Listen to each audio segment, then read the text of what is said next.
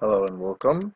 This is World of Tanks, and I will be showing you a replay where I drive the T-150 Russian tank Tier 6.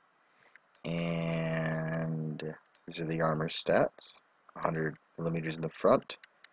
And now it's important because, for instance, my gun penetrates 167 millimeters of armor.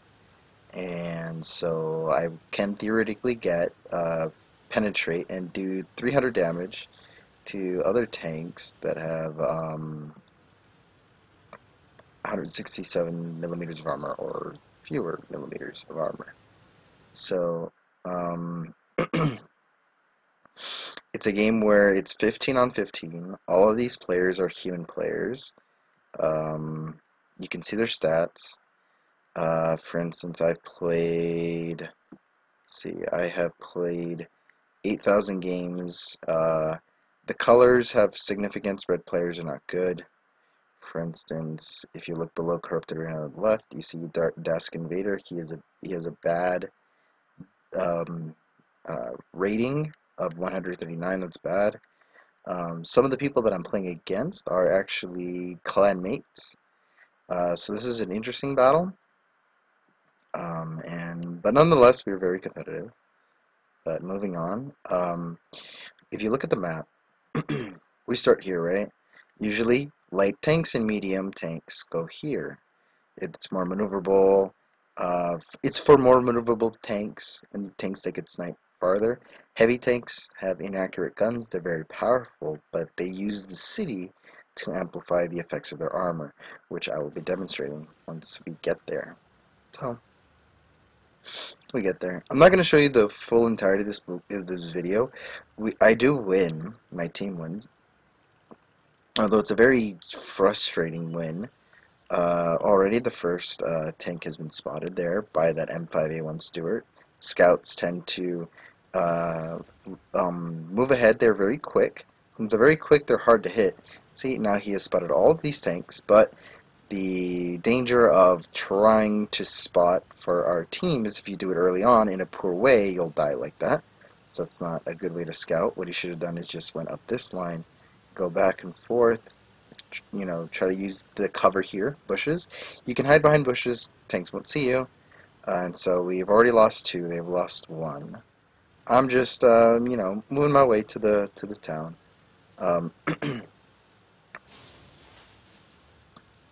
And that's a mark of excellence. That little star on the turret gun, not on the turret, but the gun itself, means I do more damage on average than 65% of players that play the game. So I have a good amount of experience in this tank, and I will be showing you maneuvers that experienced tank players use. Now, paused, because if you look at the map, there's a mechanic called spotting by proximity. These two tanks are within my 50 meters of range, so I don't see them technically, but because of the mechanic of being able to spot anything within 50 meters, I know they're there. And so what I proceed to do is I'm going to try to get my gun aimed at him, for instance. And so I'm gonna put it to fixed camera mode to show you how I'm actually aiming. And so I'm looking around the corner. That KV-1S is an experienced player. He's purple. That means he's very good. The Cromwell's not a good player, and the T14 is a good player. Is not a good player. Therefore, I'm going to try to ignore them. I shoot them to try to ward them off. My real target is that KV-1S to the left, the purple player. If you see if under his name there's a purple star, that means really good. I want to get rid of him first because he's the bigger threat. Now he's afraid of my gun because I could potentially one-shot kill him, and the reason why I'm able to bounce shells off my armor, uh, so I go in for the kill there. The reason why there's a 317 and a 13 means that I set his engine on fire, killing him, and so I'm gonna pause. I'm gonna exit this mode. Now, Um, let's see. So I shoot him. The thing is that the way that T-14 left, if you look, his armor's flat to us. Mine was slightly are angled like this. So if you angle your armor to where they're shooting kind of at a 45-degree angle, it's more likely to bounce. So I'm gonna go back to fixed camera. Now there's a technique called side scraping, which I'm doing. And so, so if you noticed, that Cromwell shot at us but ricocheted. I'm going to show you why that happened. For instance, so he's shooting from that tank right there, right? And so if he's looking at this tank right here, right? That's all he's going to see. Now, if you pay attention, he cannot shoot the front. The front would be the most vulnerable. If he hits the side of my tank, because of the angle that it has, it's gonna bounce off. Since if you because of the geometry, because of the angle he's shooting at, it's just gonna bounce right off. And so that's why I'm able to bounce. That's why I angled my tank here so they wouldn't shoot at the front, and if they hit my the hull, it would just bounce off. I'm gonna unpause it and then keep it to where how this is how it was in game. So I'm going to side script again. I'm going to try to bait them to shoot at me. He missed. I don't even know if he shot at me. So I'm just going to stay. See, it bounced. That one's coming this way. He does no damage to me because his gun is not high enough caliber to damage me. But my friend finishes me off. Now, in that instance, that it was very quick. What happened? In that instance, I was able to get off 9 hits and do 2,219 damage. I was able to kill 4 tanks, and it doesn't seem like much, but so this is my platoon mate. We end up winning the match, but it was a very frustrating match to watch. But in those quick 2 minutes or so, oh yeah, it was 2 minutes of action really. Um, let's see, can I move to a different player? No, but let's just um, let's see, how do I end this?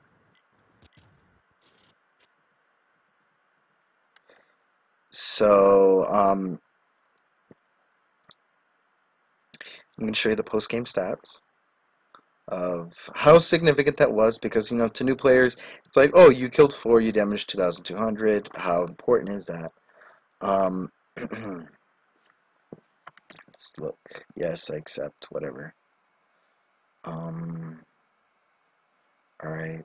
So look at this tank. So this is the tank I was using.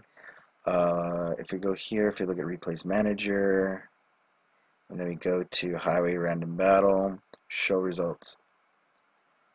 So I did high caliber, which means cause the highest damage for battle. So I did the most damage, and my damage caused was more than 20% of the total HP of the enemy vehicles, meaning I killed 1/5 of I did 1/5 of the damage. I did 2,200 in those 2 minutes with effective armor, effective use of armor to make make shots ricochet off of my tank, and I aimed for weak spots. Basically, I aimed for flatter surfaces rather than surfaces that are at an angle, and so that's why I was able to penetrate more easily.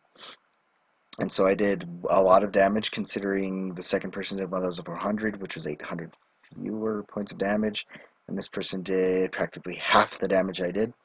I did die early, but my damage was significant enough to where even the really poor players on our team, which were uh, this and below right here, to where those guys were able to win just because of the sheer amount of damage I did and destruction, considering their players were significantly better. Because they were able to, I mean, up here they're not as good, but down here they're way better. But anyways, and then if you play well, you get more credits, you get more money, and you get more experience. And I blocked. Okay, so this tank. Here, I'll put this down. And I'll put this down. This tank has 980 hit points right here. If you look at my hand, I blocked a total of 965, right? So basically, because of how I angled my armor, okay, for instance, I'm at 100 millimeters in the front, right? If you shoot right here straight flush, that's 100 millimeters of armor thickness effective. If I'm like this and you try to hit the front, it's around 150 to 160 millimeters. And if you can only hit this side right here at this angle, but you can't hit the front would be vulnerable. But let's say the building was like this, right? The building was practically covering this section, and I was shooting at an angle so that the enemy can only hit this part.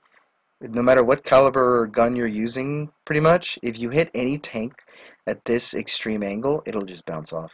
Either that or the tracks will take the damage and you won't take any hit points of damage, but it'll just bounce off. So, I was able to use my armor very effectively by bouncing more damage than my hit points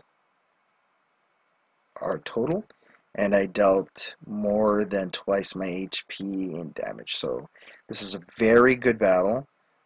It's not like super like MLG Pro good, but it's one of my better matches where every single one of my shots mattered. I shot 9, I hit 9, and I'm pretty sure, did I penetrate all 9 of them? No, I did not penetrate one of them just because of the angle he was shooting at. I was shooting at him.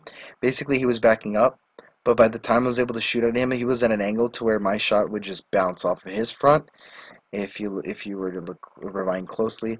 But anyways, this was the first video of World of Tanks. I have more entertaining videos of good matches like this, so stay tuned for more, and I will try to explain the mechanics of how the game works little by little over time.